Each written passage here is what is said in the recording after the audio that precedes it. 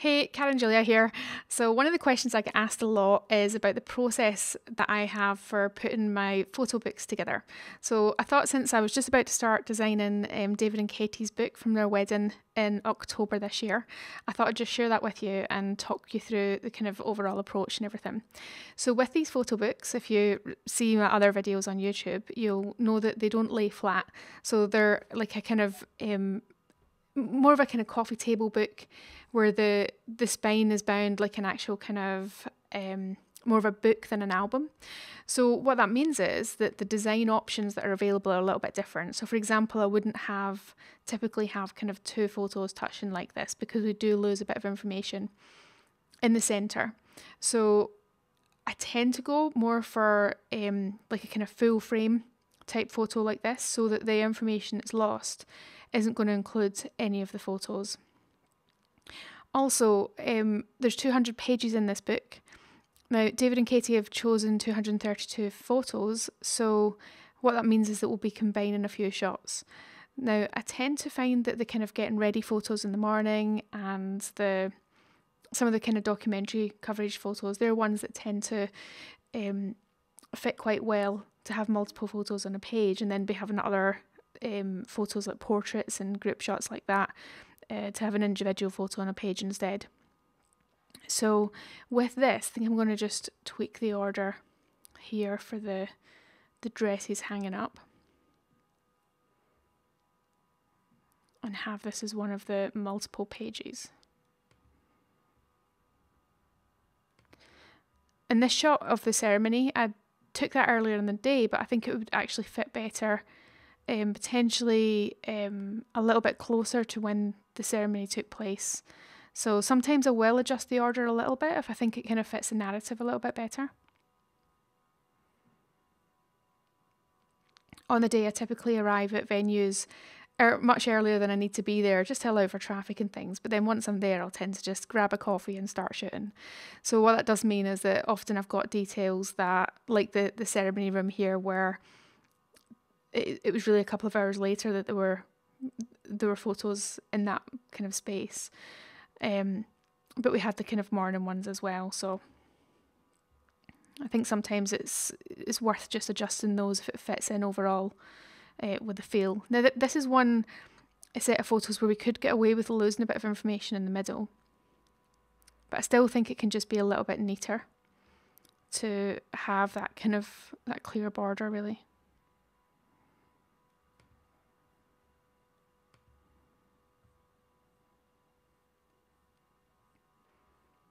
The light in the bridal prep space at Salisbury Hall was really gorgeous actually. It was really nice soft light in there.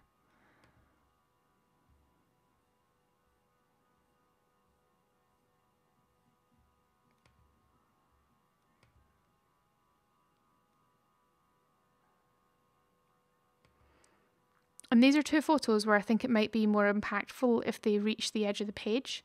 So we're going to scroll right to the end here and make these a little bit bigger. So I'm going to add a little border.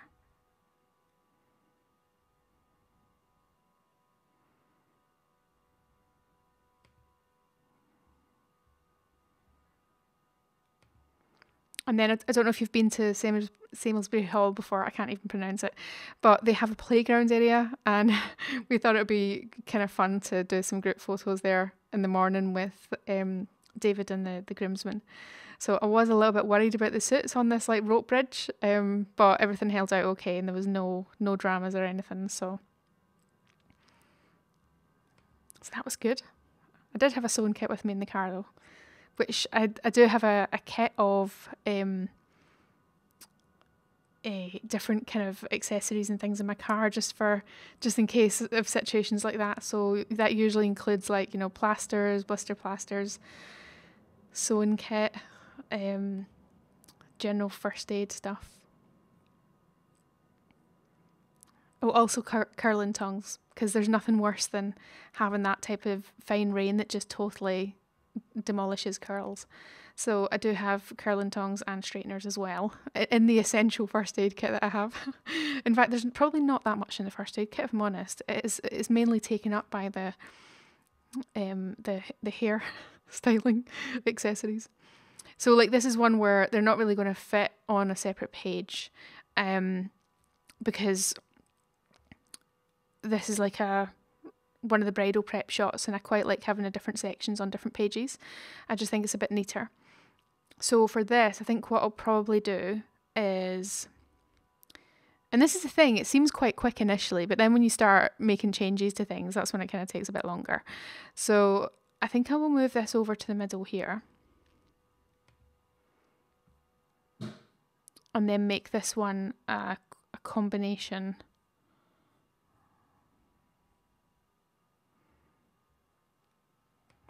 like that, because I think that photo is better bigger. And then I will take this out.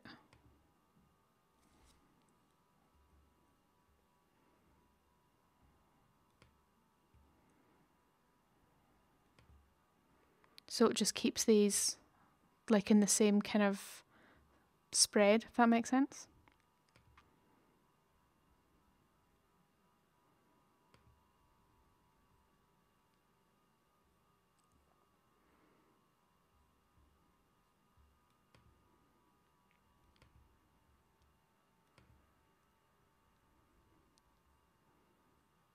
And the light in the space for the bridal preparations was really nice and soft. It was just perfect for shooting Katie's kind of makeup shots. If I can just find the right layout that I want.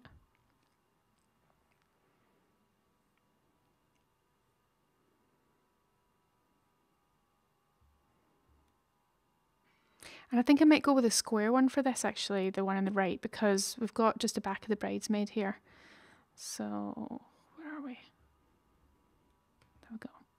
And just little subtle changes like that, because I think just add a nice little bit of variation, because we are kind of a little bit restricted just because of the way the book is designed, really.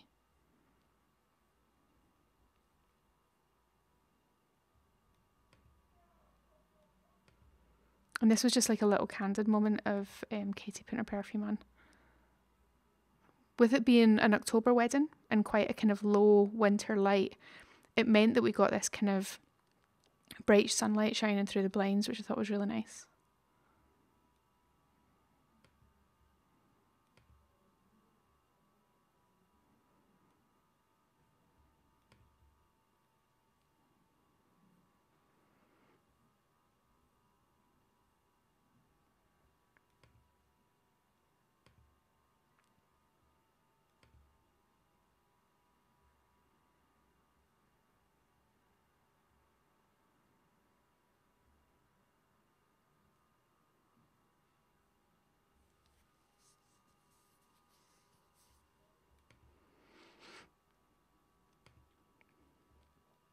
And then for these photos, really I kind of want these all to be, you know, each having their own individual spread.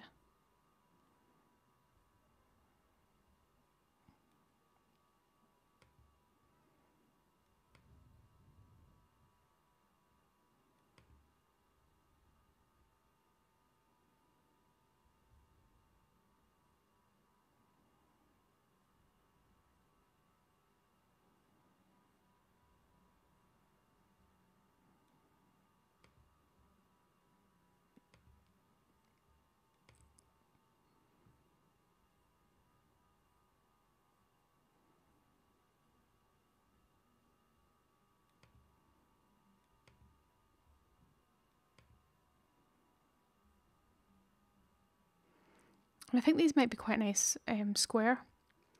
You don't fill in the frame a little bit more.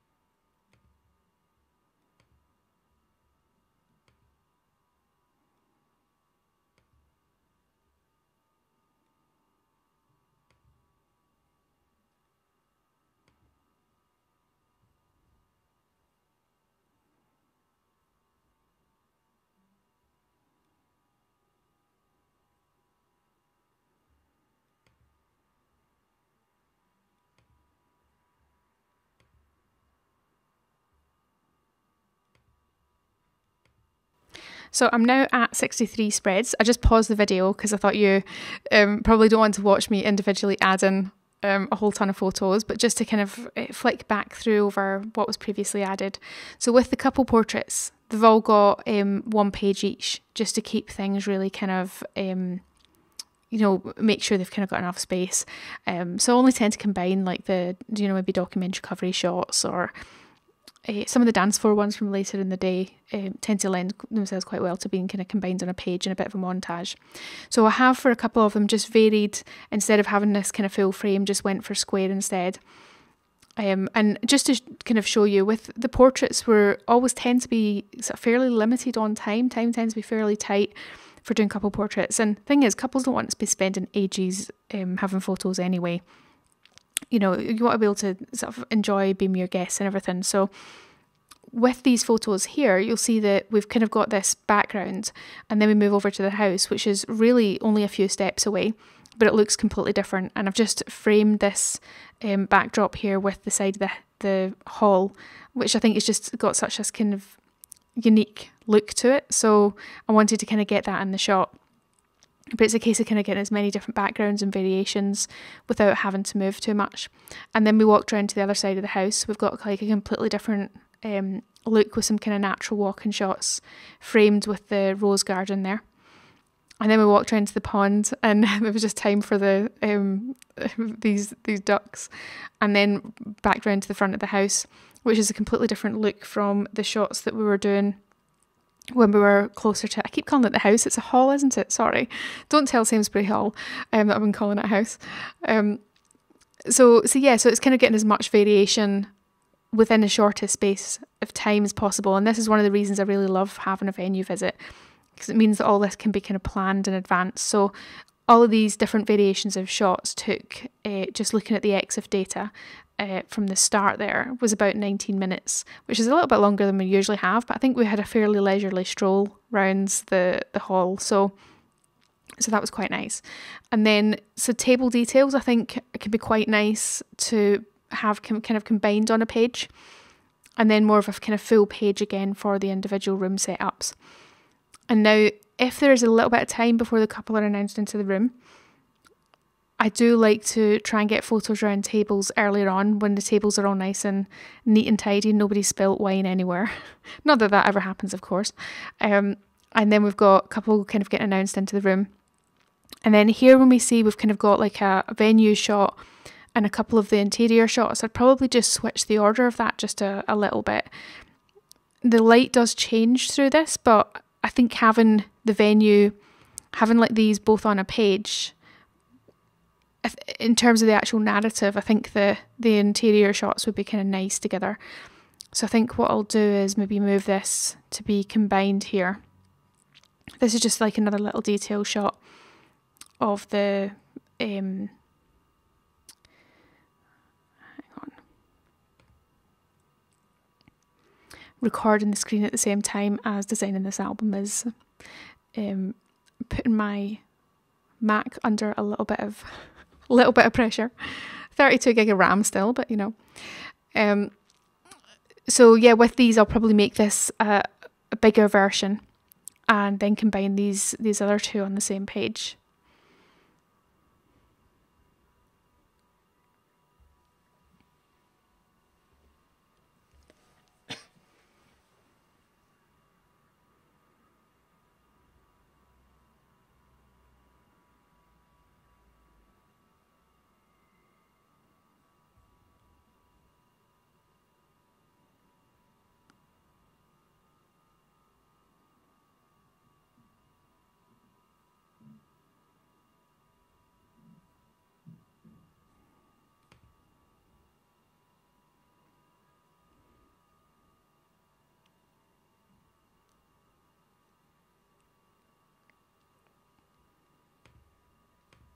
Okay, we finally got the Mac to change that spread round. I think I'll just click save on this.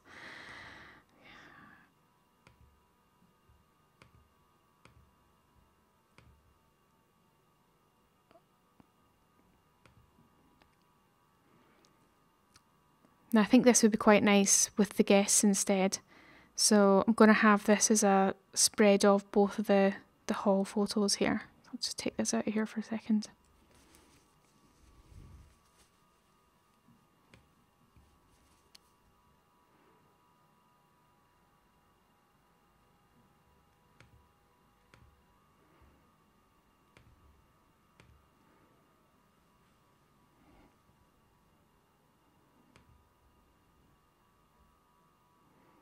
Okay, it's not liking me recording at the same time as doing anything else, really. I think I'll be popping it on pause again. So for the guest photos, I think these are the sort of things that do look really nice in a montage. So maybe something like 4 on a page or even 8 can work quite well. So I do like combining these.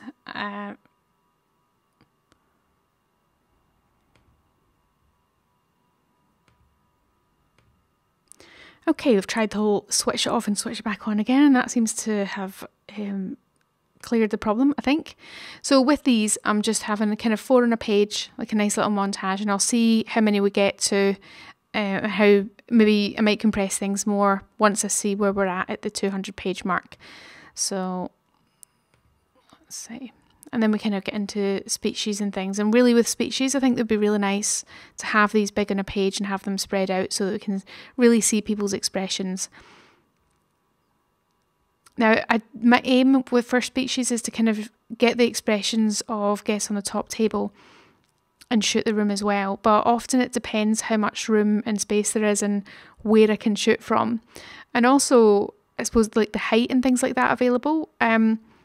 Sometimes, depending on how tightly packed the room is, it's not very easy to move around. So I'm kind of safer being at the side, at the front, for example, or quite low down at the front, which means I'm not always able to really see the expressions at the back of the room very well. I mean, I can have a longer lens, but often my view can be blocked. So if there's a bit more space between the tables, that does make it easier to kind of be able to capture both at the same time. So that's my main aim, but I tend to just kind of really be influenced by the available space, really. Now, this room was really quite packed, but I have got some guest expression shots in there. I was able to kind of squeeze between tables, between the different species and things. And I tend to don't want to move around much when anyone's actually speaking. Although the Father of the Bride speech was quite long, so I did move about a little bit more kind of further on in that once the kind of key parts of that were done, really. So I'm making all of these full frame so that we can kind of see the full image. I don't really want to crop anything off at all. And I have made quite a few of these black and white. The lighting was really quite mixed at the top table. It was like it was different colour at the top table than it was in the rest of the room, which kind of gave a bit of an unusual look, really. And then we had the kind of the star cloth, which I think really kind of lifts the back of the top table. I think it was really lovely. But I think black and white in that room at night works really nicely as well. So I've got a bit of a combination of those. And here where we've got 3, and I would like to start their portraits on like a separate spread. I don't want to be mixing them together, so I'll combine these ones. So I think this one would be nice, where David and Katie are having a moment there. I think that would be nice, like as a kind of one of the larger ones, and then combine these two. Now this one was on the left here was just a test shot. So that wasn't really supposed to make the final cut, but I think I showed it to them in the day and they liked it. And when I looked at it afterwards, I kind of quite liked their expressions and stuff. So we just went with that. So, but the intention was that was just, I was just checking the exposure. I wasn't actually, like, we hadn't even lit the sparklers by then. That's how I hadn't even included their feet because it was just supposed to be a test. So this is where the sparklers lit. You can see I've backlit this. So my flash is quite a distance behind them. And I tend to put it a bit further back because then it lights the grass up as well. And it's just a bit more dramatic with the smoke and things.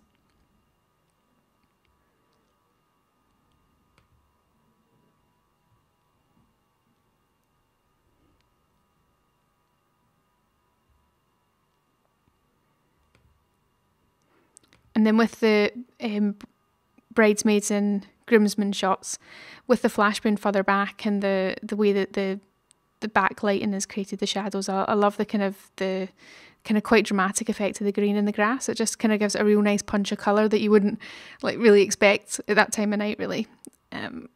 Although the smoke on this one was a bit crazy. I think this was like, there was one that I had where their faces weren't covered with smoke, and it was that one. So I'm just so glad that nobody was blinking.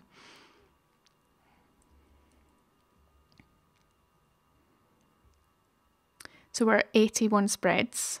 We've got 40 photos left. Can't do maths. So there's probably going to be some montage kind of combinations going on. So I think with this, I'm going to combine these 4 on a page. So this was Katie and David having a bit of a practice at the first dance before the room was open to all the evening reception guests.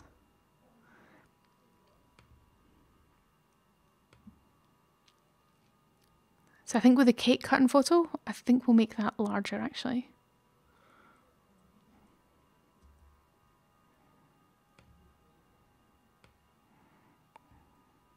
And really, I think this needs to be on this spread.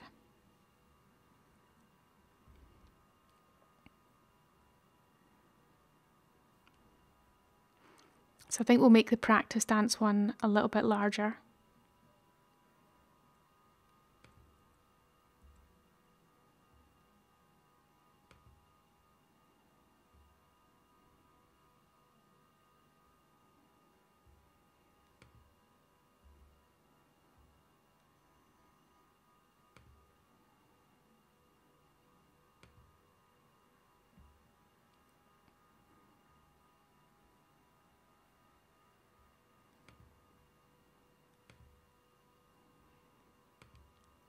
And with the first dance ones, especially the ones of the couple, I really want them to be kind of one on a page so that they're just it feels like they should be a bit larger really. So when we come to, we'll do some montages shortly. Those ones will be more the dancing ones that feature the guests in them.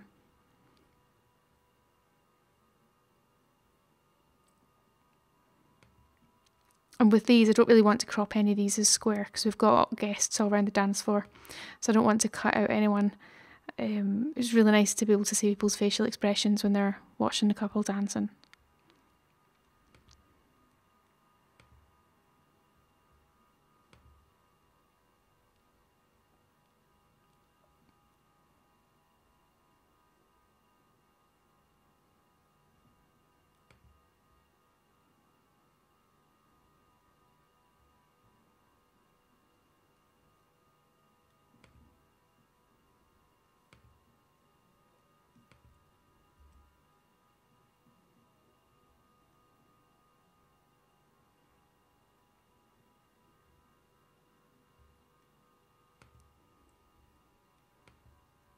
Now I changed the flash technique that I was using. So I'm going to make sure that the photos are on like a different page, if that makes sense. So this one technique's kind of all consistent. And then I changed to like a kind of shutter drag effect. So I'd like those photos on the same page so that you just get like a different vibe. And I just think it's separating them like that. It's the same with the group shots earlier where I think there's certain sections that kind of go well together. Now this doesn't really fit, but we've got some kind of a little bit of a random combination of photos at the end here. So I think what I'll do is make this one bigger and just have the 3 and move this one over to be like one of the outside photos. And sometimes I will do that, you know, just shuffle them around a little bit just to kind of fit the narrative a bit better.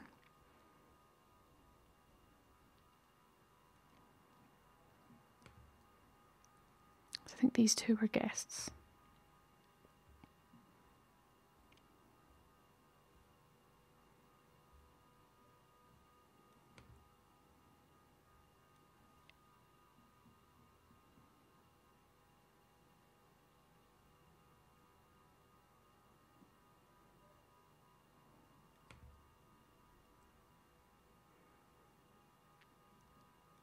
I think we'll have these 2 group shots together on one spread.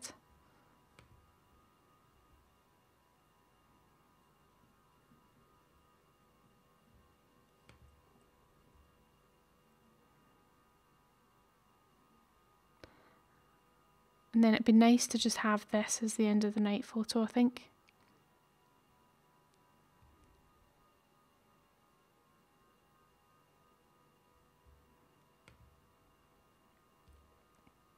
Although I did finish off with David on the dance floor, so...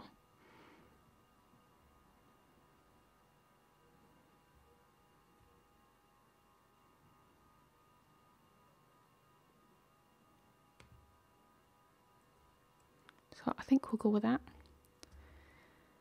So that's 94 spreads. So what I would then do in that situation, because we can have 100, is go back to some of the ones that I've combined them a little bit and spread them out a bit more. So for example, this one here, I think that these group shots could maybe be a little bit bigger. So what I would do is have these 2 on a page.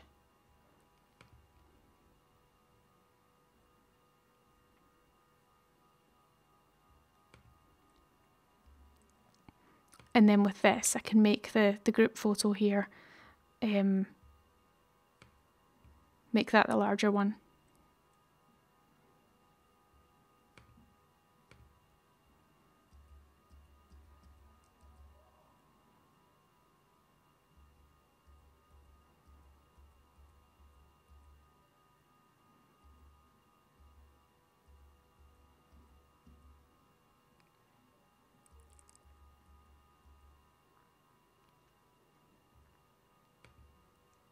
And we'll split these out so they're a bit bigger. The details on the table were amazing.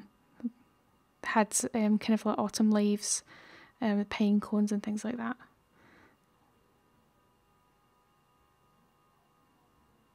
It's a real warm kind of autumn feel.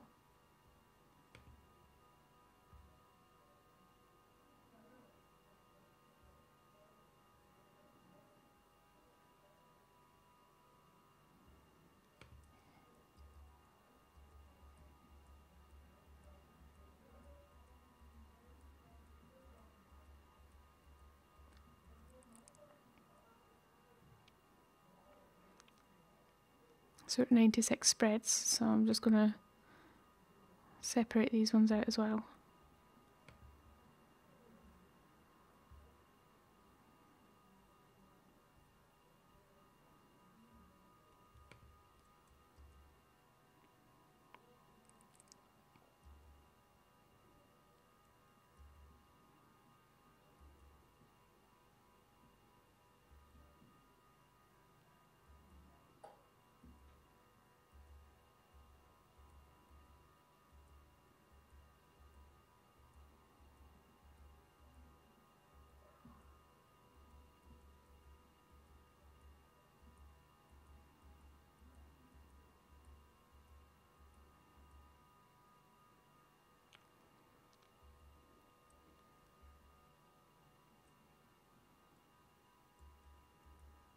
So we've got an extra 3 spreads. So if there's any other photos combined, I'll be able to spread those out a bit more. So I think with these ones of the girls, that's what I'm going to do. And put these on different spreads here.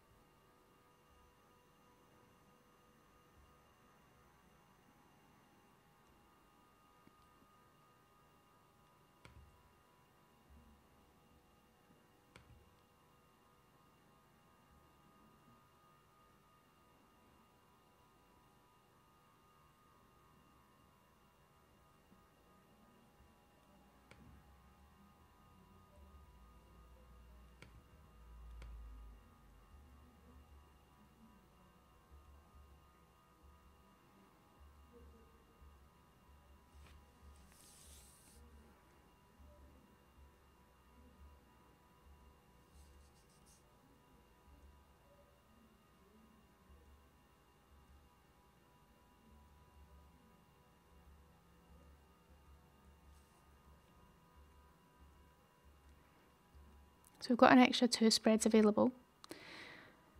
So I'm looking for a couple more photos that I can maybe spread out a little bit more.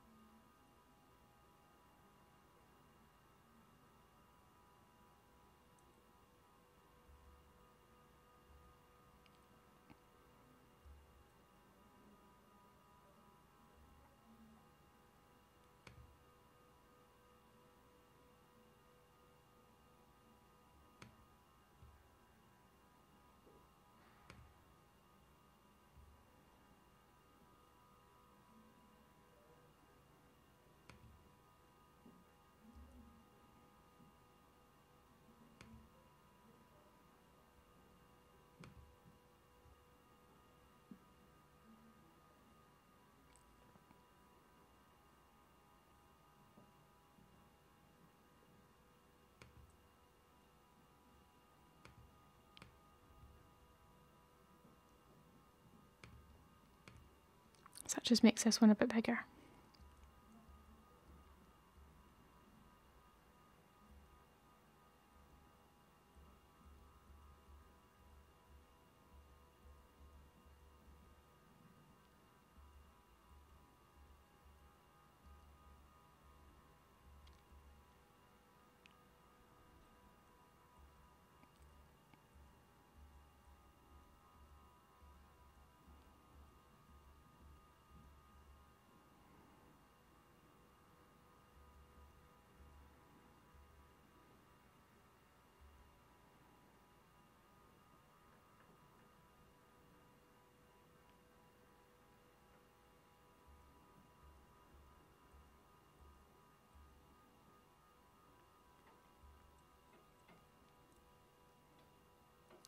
So I think we'll have a bigger spread of David and Katie dancing there.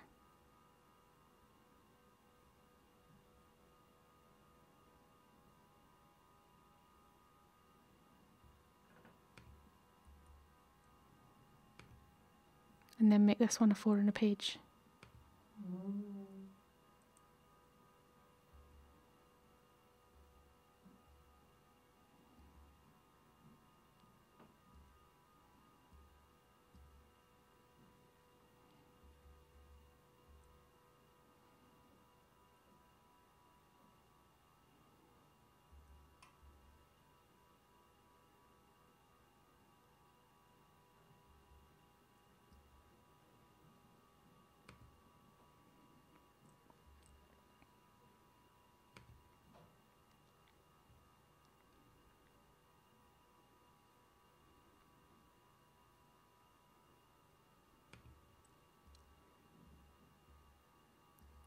Okay, so we're at our 100 spreads, and this is now ready to get ordered. So I've designed the cover for this already. So I can now drop in all these spreads and get this all uploaded.